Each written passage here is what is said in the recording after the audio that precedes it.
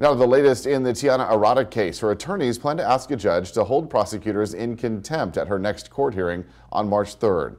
Police identified Arata as the leader of a July 21st Black Lives Matter protest that blocked traffic on Highway 101 in San Luis Obispo. She was arrested and charged with 13 misdemeanors.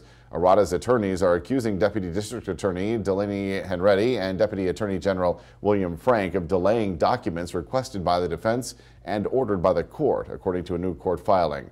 Arata's attorneys are asking the court to find them in contempt and potentially sentence them to jail time and fines. We reached out to SLO County District Attorney's Office for comment, but have not yet received a response.